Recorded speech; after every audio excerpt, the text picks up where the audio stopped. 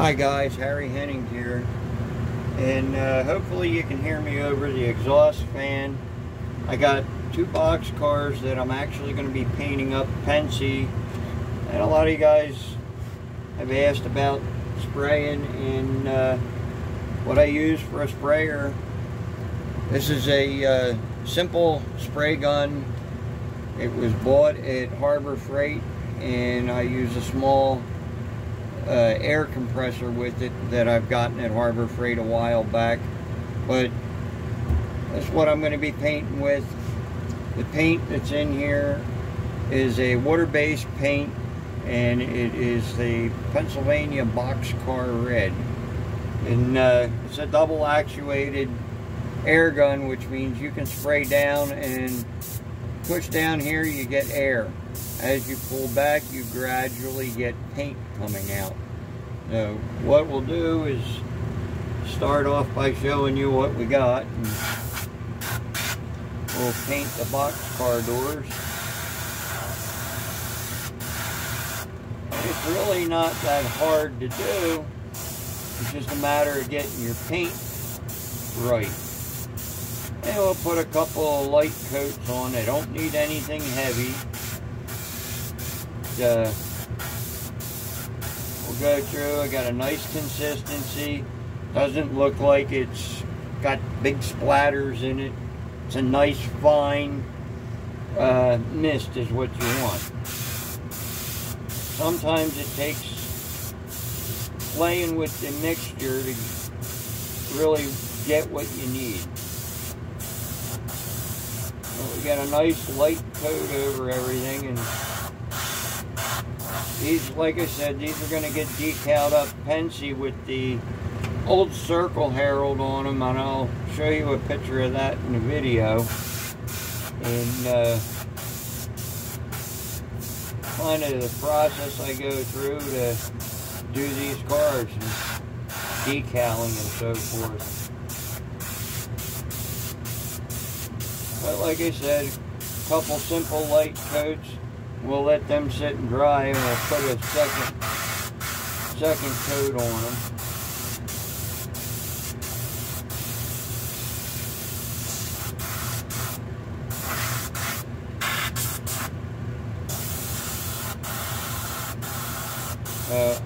I'll get all this done. We'll come back. I'll show you the finished cars then.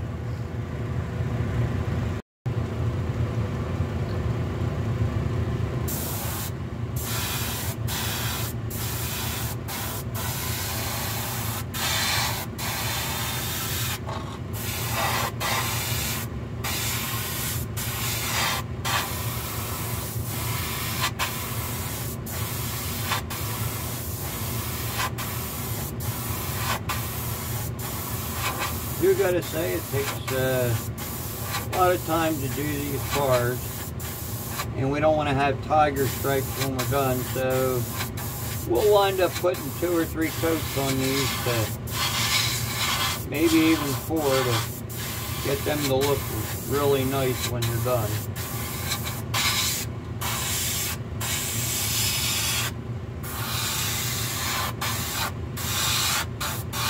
Key is just to take your time and spray away. You just don't want to put it on all at once. You don't want to put it all on heavy. You just want really light coats. This is one thing you won't get out of a spray can, that's for sure.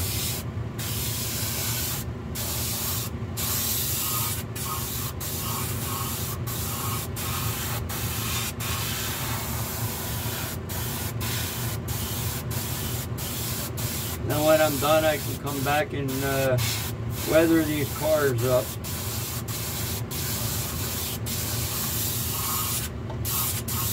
Make sure I get underneath that catwalk.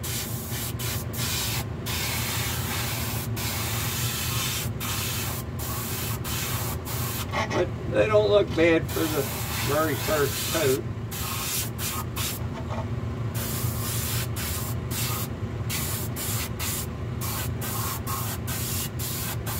You gotta make sure you go a couple different directions to get in all the little cracks and crevices.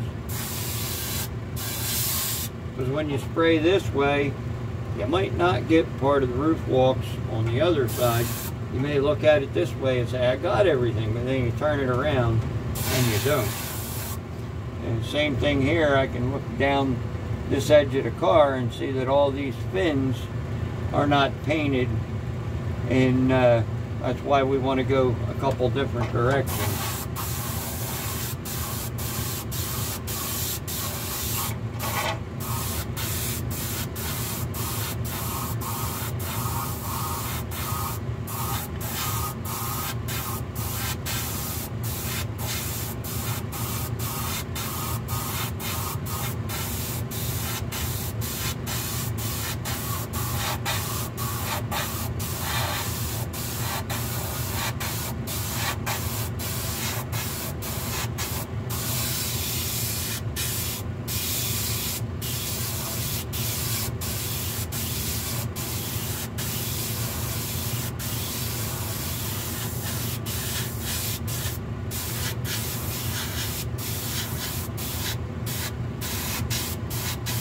Should make for some really nice looking cars. And what's nice is when you do a car, you can pick something that you don't see on a lot of layouts. And this will be the same thing. We do the spray down, we're going to have to do a spray up, so that what happens is spray down this way to get the car. You pull it up, you'll see the whole bottom side, there's nothing on there, and we got to get paint on that. So we'll get our top side and then get the bottom. Now we'll come back in a little while and show you some more of the progress. Alright, working on the last of the boxcar. Got the back one all done. This is all painted and ready to go. And now working on the second one. And should look pretty good when they're done and dried. If I need to, I can go back and coat anything else. The key thing on these is you got these steps and stuff that stick out. You got to go each different direction, but you don't want to do it at the same time. If I'll go this way on it, I'll come back later and go this direction after I let the paint dry a little. So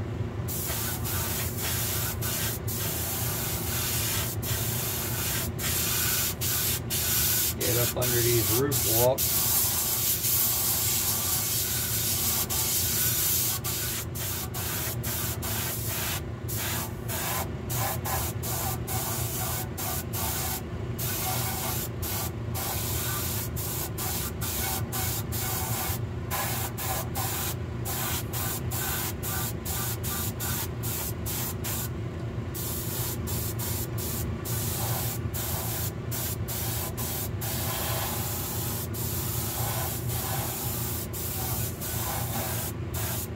It'll look really good when it gets its second or third coat on it.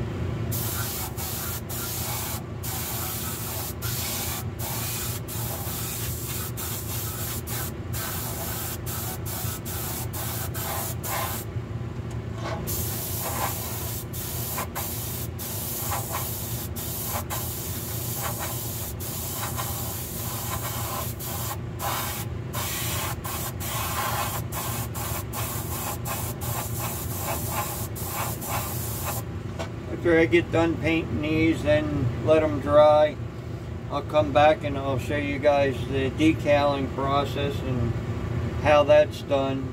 There's two different types of decals you can use. You can use a dry transfer or you can use a wet. On these particular ones, we're going to use a dry transfer, which is quite unique, and a lot of people don't really see those, and I think they actually work better. So I'll get back to painting this, and next you'll see these on the workbench, and we'll show you the decaling and so forth. Okay, both cars are done. They're sitting here. They will dry for about an hour or two, and actually probably dry overnight, and then tomorrow I'll work on doing all the decals on them. So they came out fairly well, and I made sure to get all the different angles on the ladders to get underneath of them and around them. And next thing to do is decal, and then we'll do a flat clear coat over top of that. Here's the boxcar we chose for this project.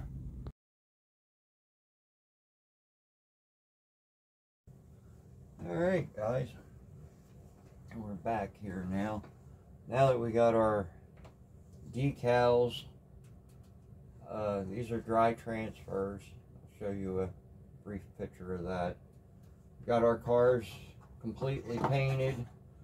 I got the book set here in front so you can see what the car is, and so forth. You get an idea where to place your decals. Now with these decals are dry transfers. Dry transfers, they get rubbed on rather than dipped in water, and I'll show you how that goes, and we'll go from there.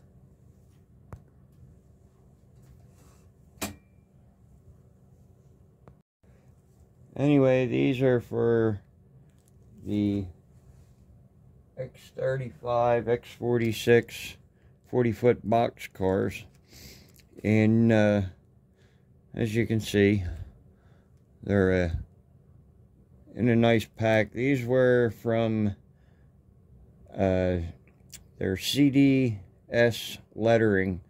These are out of Canada, in actually Ontario. But we'll get started on this, and you guys can see how this works. What we'll do is we'll get our package cut apart here. And like I say, I like to have reference pictures. It's nice to have the books to use as references. But anyway, these are your decals. They'll, like I said, they're rub-ons, so you gotta watch the back of these. You don't want to really mess them up. And look at what the lettering is on the original car, and kind of place it right about where you need it. Look at it, make sure it's straight. Now with these, like I said, these are a rub-on, and they really are great when they're done. They don't leave that backing film that you get with regular water decals. But these take time and patience to do. If you want to get over the rivets and stuff like that, you need to take your time, and you need a burnishing tool. I find there's a couple different ways you can do that. This is what's left of an old paintbrush. I whittled down the end on a point, and you just want to take your time, and you'll scratch over top of them. Some of you might have done this as a kid with some art projects and that, with lettering and stenciling and stuff. Well, this is pretty much the same thing, but you just want to take your time, and when you peel it back, you want to look and make sure all of the lettering is off. If not, it will stay on the page, but you got to make sure that you take your time and pull back a little at a time. Make sure you got everything off.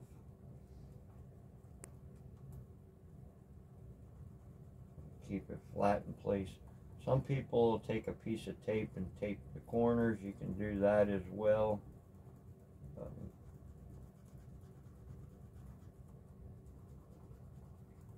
just take your time, peel it up a little at a time.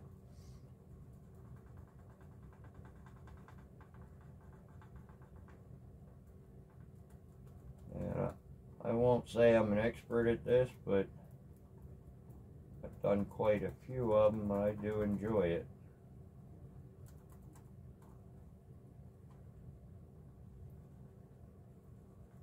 And I'd say overall, I like dry transfer is better than decals.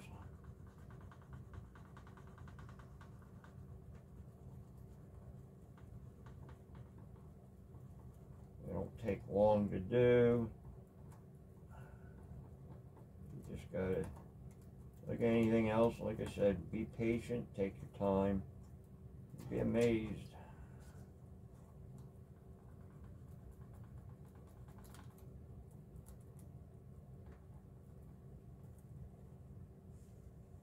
And we lost some of the Y somewhere. Didn't see that, so we've got to kind of set that back into place. Try to get it to line up. Like so.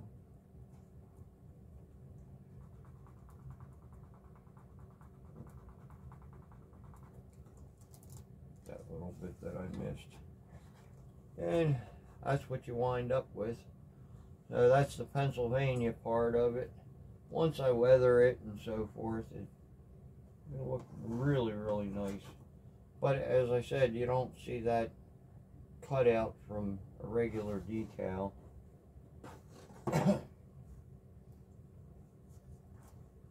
Alright, and we look here, we got 1, 2, third panel off to the side for our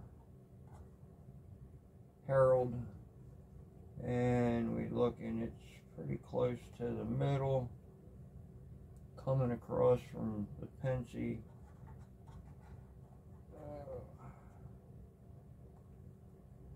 Get up to the edge there, the rivets, get it in place and rub that on.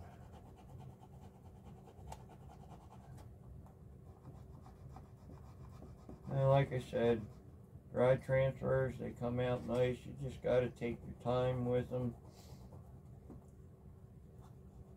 And sometimes they look better than regular water decals.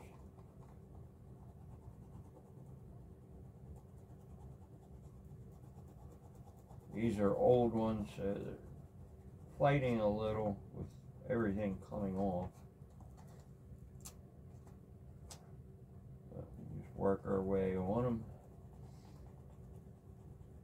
And these cars been sitting for about 48 hours since I painted them. The company recommends, and most of the companies recommend, you wait 48 to 72 hours before decaling a car. That allows the paint to cure a bit. And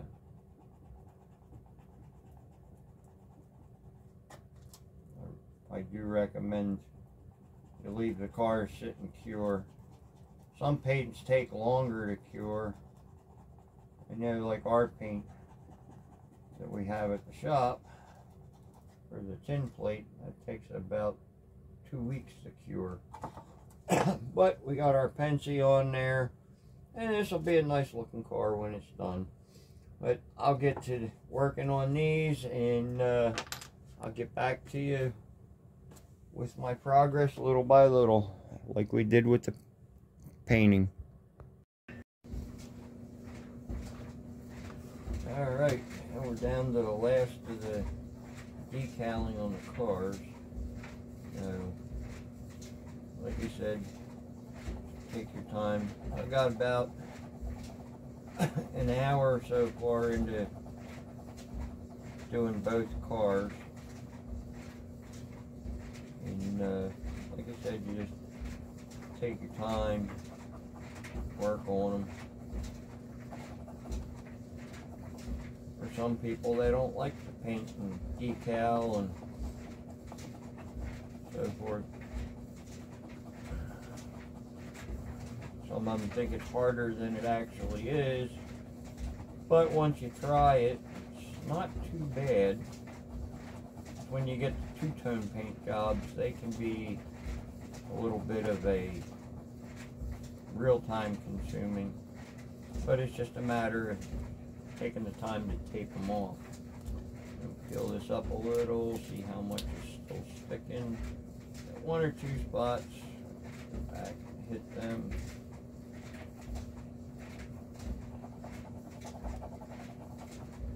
Got that done. Alright, we got our pencil there. We'll put in our data that goes underneath.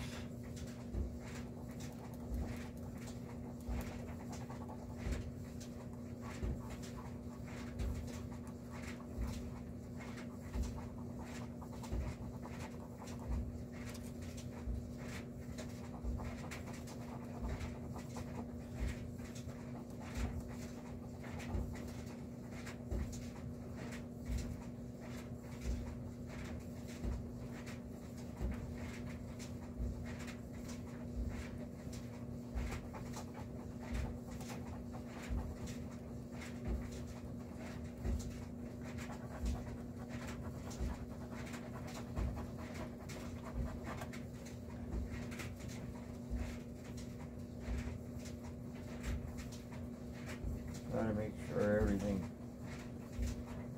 stays down on the car and doesn't peel up. Every once in a while you get a piece of a letter or something. Just got to go back over it. Take your time.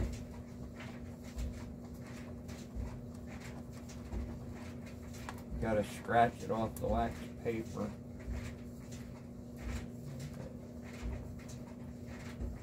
Part looking pretty good.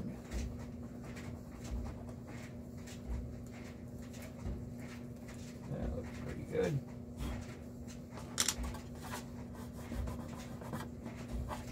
Anyway, that's what you wind up with.